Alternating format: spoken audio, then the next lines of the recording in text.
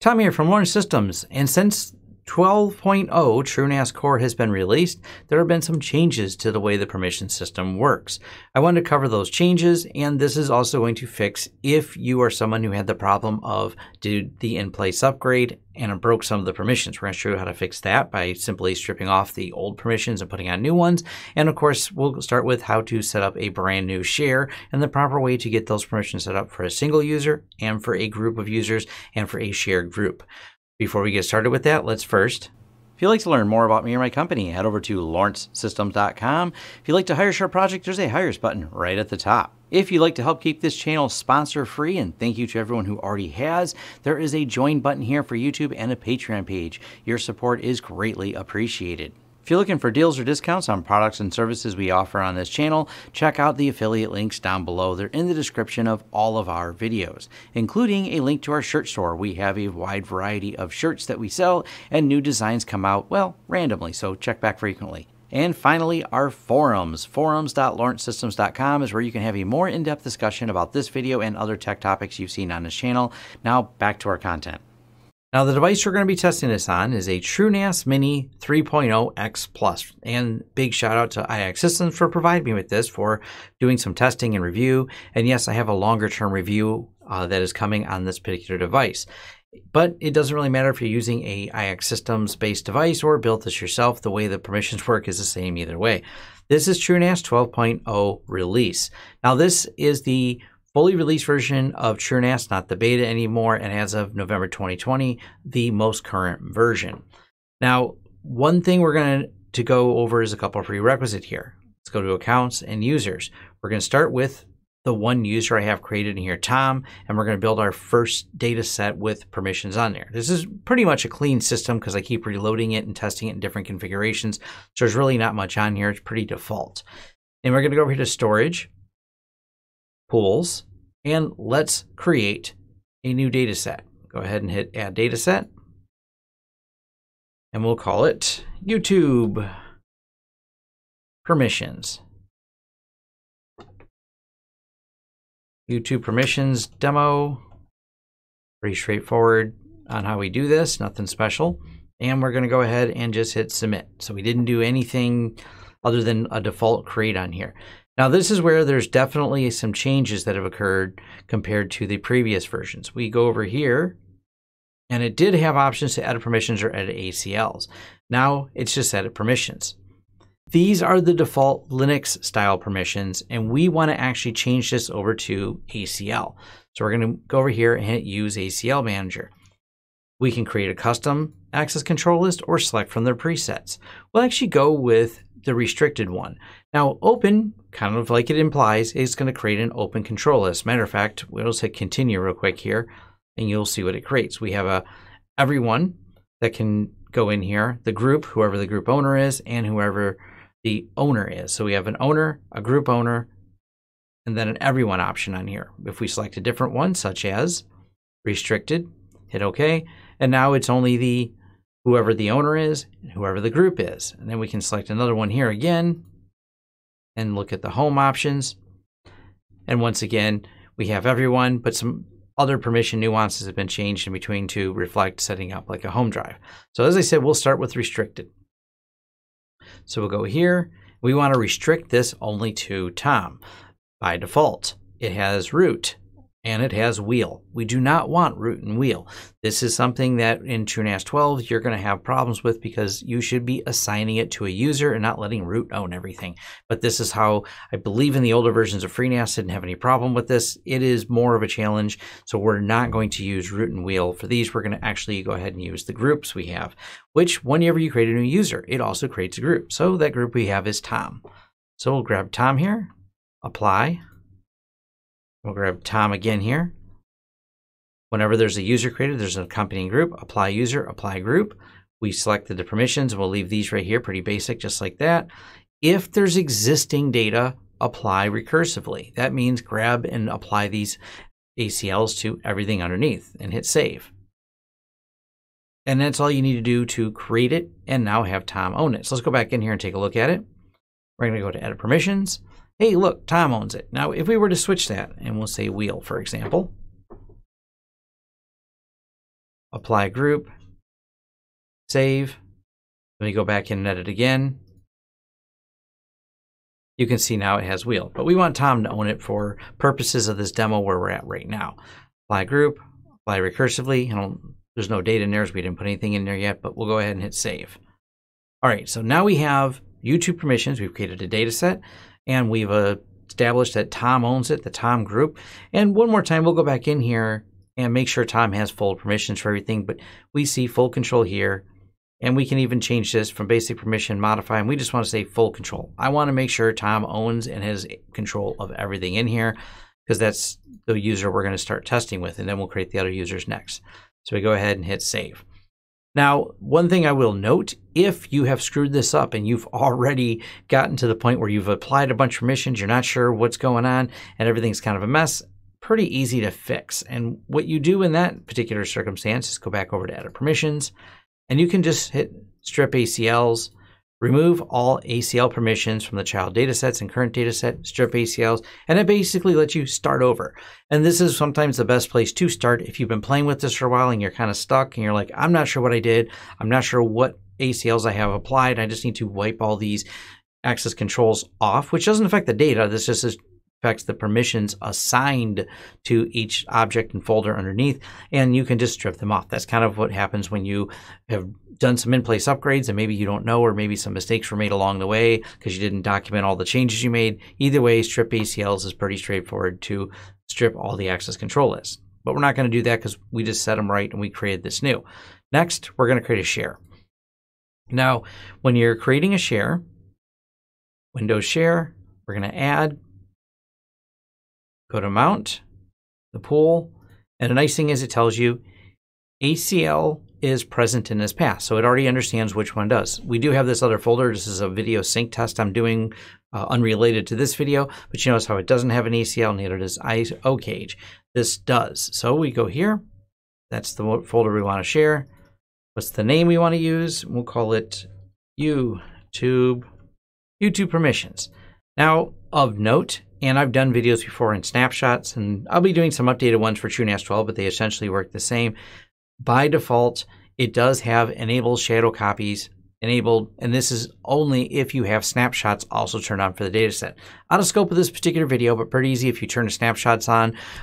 Once you turn them on, start and stop the SMB service to make sure it understands that this option is enabled, and that'll enable shadow copies. But you don't really need to change anything from the advanced. The basic options are fine, but I wanted to note these are currently the defaults when you create a new share in the new version of TrueNAS.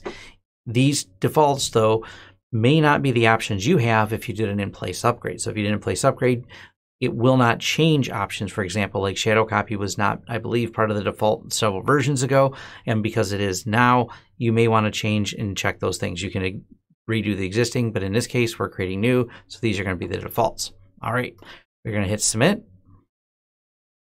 And then we're going to go and do a test. Now I'm going to do the test in Windows because the assumption is a lot of people are using Windows, but this will work just as well in Linux. Click over here, over to my Windows machine. We're just going to do this by IP address.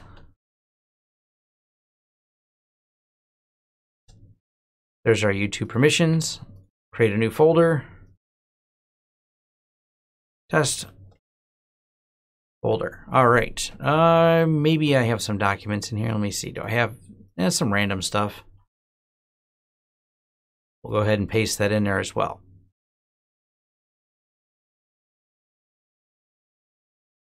There we go. A couple random documents we threw in here. Now, if we go here, right click and go to properties,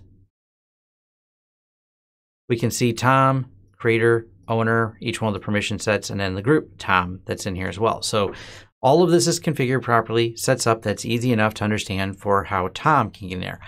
But if you work in larger organizations, but not big enough to have Active Directory, and I bring that up because if you were doing this in Active Directory, it works slightly different because you'll have Active Directory handling all the permissions and you'll have it connecting to the server. Out of scope of this particular talk, this is all going to be based on users and permissions based inside of the TrueNAS system itself.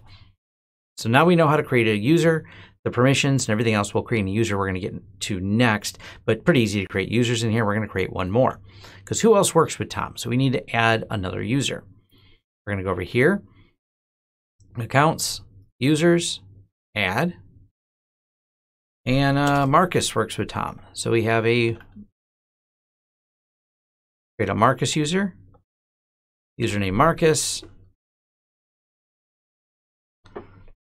create a password, and go ahead and hit submit. Not worried about home drives, out of scope again of this. So we want to have 2 different users. Now we're going to go and create a group because both of these people work at Lawrence Systems. And we'll just create a group ID called LTS. So there's our group ID. We'll hit submit. Then we're going to go over here into the LTS group. We're going to edit the members. And the 2 members are currently Marcus and Tom. Save. Now we have 2 separate users. We've created a group, put these users inside of that group. Now we got to go back over here. I'm going to go to our storage, pools, YouTube permissions here, and we're going to go ahead and edit. We want to edit the permissions. And all we have to do is we're going to go here and we're going to change the group to LTS. Apply group. And because group has full control, so does the owner. So whoever creates it has full control. People that are members of this group have full control. We have some things that we've already created. I want to make sure those have the right permission. So we want to apply it recursively. We hit save. And now that group object has been created. Now let's go ahead and we're actually going to log in via Linux and Marcus and create some files.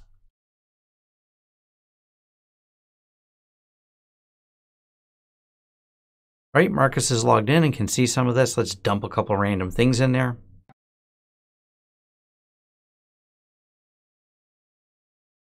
All right, we threw a few folders in here. Let's go over in Windows and take a look. And now Windows can see the other files created, and we're going to go ahead and do a properties on them. Look at the security, and we see that Marcus is the creator of these. But do we have read-write access to it? We should be able to create a new folder here. Oops. Test folder,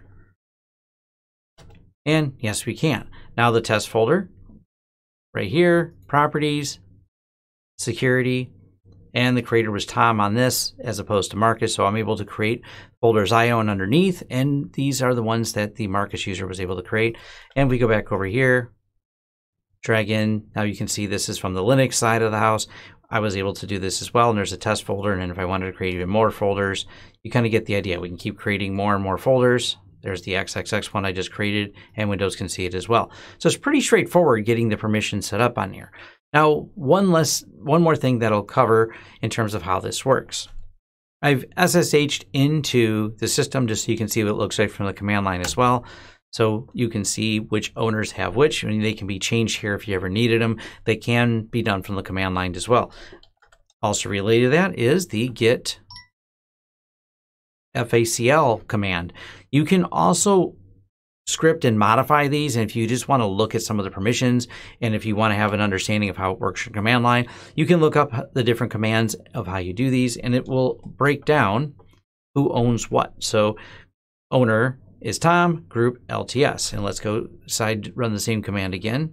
So cd YouTube permissions, and let's look at something like that OBS folder. So we'll do the same command again, but this time we're going to go look at the OBS folder, and you can see who the owner and group is for that, so on and so forth. So you can kind of give an idea. There's a handful of command line options that work as well, but it's pretty straightforward to manage it through the interface. So let's go switch back over to Linux. Or sorry, the TrueNAS web interface, and go over here, edit permissions, and if we needed to apply different groups, different permissions, you can see we'd be able to do that here. Also of note, when you're adding ACL items, we did the group at and owner at, as in these people right here who are the owner. You can also specify a specific user, and we only have the user Tom, but whichever user you have created. If you need to specify a specific permission as well and set the allow types, basic, inherent, modify, or you can say like full control, this is a way you can specify a user who's not maybe part of the group, but also implicitly you want to have on there. And then you can keep so on and so forth. Maybe another group that you want to add, maybe another ACL item. And yes, you can just keep going with this. And this is sometimes why strip ACLs is so important, because you've built out so many complexities with this. And then we go back over to strip ACLs if we need to. That'll remove all of them, and we can start back over again. We go back and edit permissions. When you strip ACL, it brings us back to the generic Linux style permissions. Go back to ACL Manager, and the process starts over. So hopefully it's helpful. Hopefully this clarified some of the problems you're having. And like I said, if you did some in-place upgrades, or you've been playing with this a while and you don't remember all the changes you may have made, or whether or not you did things recursively, you can always start with strip ACLs, remove them all, start over, start with one of the templates. And sometimes, it's just easier to do it that way. All right, and thanks. And thank you for making it to the end of the video. If you like this video, please give it a thumbs up. If you'd like to see more content from the channel, hit the subscribe button and hit the bell icon if you like YouTube to notify you when new videos come out. If you'd like to hire us, head over to lawrencesystems.com, fill out our contact page, and let us know what we can help you with and what projects you'd like us to work together on. If you want to carry on the discussion, head over to forums.lawrencesystems.com, where we can carry on the discussion about this video, other videos, or other tech topics in general. Even suggestions for new videos, they're accepted right there on our forums, which are free. Also, if you'd like to help the channel out in other ways, head over to our affiliate page. We have a lot of great tech offers for you. And once again, thanks for watching, and see you next time.